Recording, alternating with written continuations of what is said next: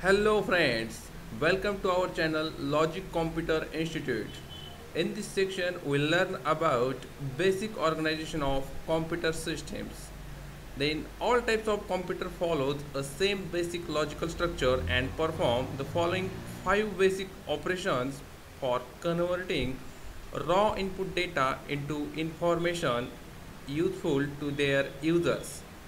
Then first is take input, the process of entering data and instruction into the computer systems. Then second is store data, saving data and instructions so that they are available for processing as and when required. Third, processing data, performing arithmetic and logical operation on data in order to convert them into useful informations. Then four, output informations, the process of producing useful information or result for the users, such as a printed report or visual display. Fifth one, control the workflow, direct the manner and sequence in which all the above operations are performed. These are the 5 basic operations which are performed for converting raw input data into the useful information. So we see the diagram.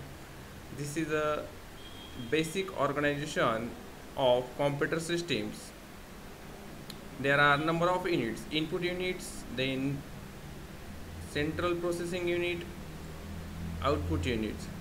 So we see the one by one. So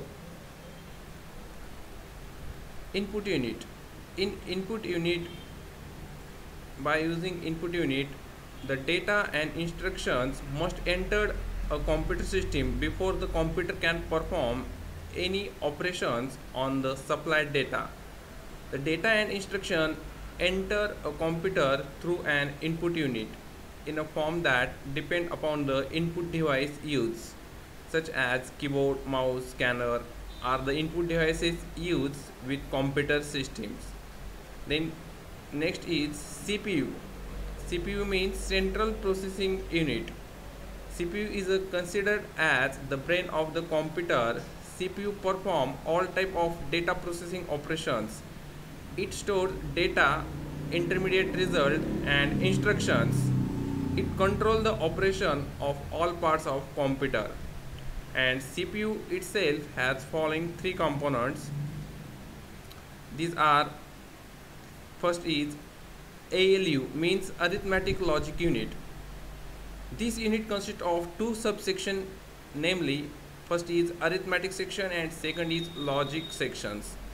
In arithmetic sections, the function of arithmetic sections is to perform arithmetic operations like addition, subtraction, multiplication and division. All complex operations are done by making a repetitive use of above operations.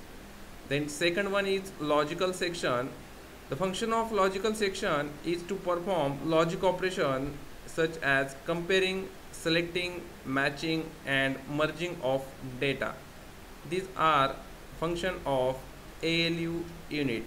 Then second of CPU, second part of CPU, that is memory unit. In memory unit, data and instruction entered in a computer system through the input unit have to be stored inside the memory unit before actual processing start. This unit can store instruction data and intermediate result. This unit supplies information to the other unit of the computer when required. It is also known as internal storage or main memory.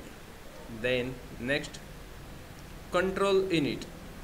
The control unit of computer CPU act as the central nervous system for all other components of the computer. This unit controls the operation of all parts of computer but does not carry out any actual data processing operations. The function of this unit are: it is responsible for controlling the transfer of data and instruction among the other unit of computer. Then second, it manages and coordinates all the units of the computer. Third one, It obtains the instruction from the memory, interprets them, and directs the operation of the computer. Then fourth one, it communicates with the input output devices for transfer of data or result from the storage. And fifth one is it does not process or store data. This is a control unit. Then last one is output unit. Output unit consists of devices with the help of which we get the information from computer. This unit is a link between computer and users. Output devices translate the computer's output into the form of understandable by the user. It gives the final result to the user. So we see the diagram. This is the diagram of basic computer organization. This is the input unit which input the data to the computer systems. Then this is a control unit which control the all the operation of the whole computer systems. This is a arithmetic and logic unit in which arithmetic operations such as addition, subtraction, multiplication, divisions, and logical operations such as comparing, matching, such operations are performed in this unit.